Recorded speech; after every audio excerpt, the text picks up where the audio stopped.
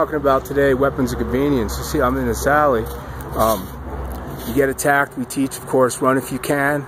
Okay, get out of there, avoid dangerous places. If you can't run, you're confronted, look for an improvised weapon, weapons of convenience, okay? I happen to be digging a hole for a fence post.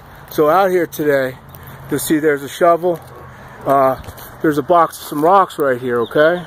So, nothing like picking up a rock, okay, weapon of convenience. But what are you going to do with it? You're going to throw it at your attacker? Okay, if you miss, you ain't got a weapon anymore, okay? If you hold on to it to hit them at close range, they might get you before you get them. You got to think about it. Small rock, what are you going to do with it? Well, here's another option, right?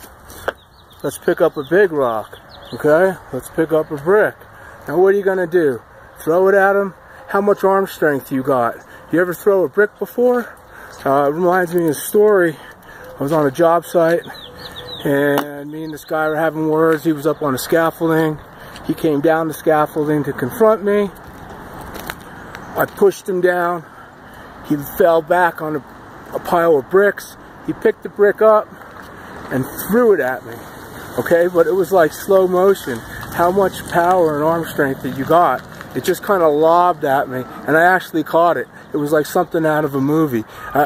Neither one of us could believe it. I caught it, I threw it down, I smacked him in the face and said, now what are you going to do? And he got back up on the scaffolding, and that was that. Well, my point is, weapons of convenience, be careful what you grab. Are you going to be able to use it realistically? You know, a shovel's got a wooden handle, okay? Nice end, okay?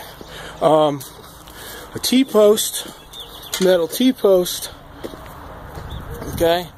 It's got these ridges on the outside. You could cut your hand open. If they get a hold of it, you could be in trouble. Now think about weapons of convenience, okay? Just saying weapons of convenience is one thing. Knowing what you're going to do with it when you grab it's another, okay? Just some food for thought. American Krav Maga, Gabe Cummins.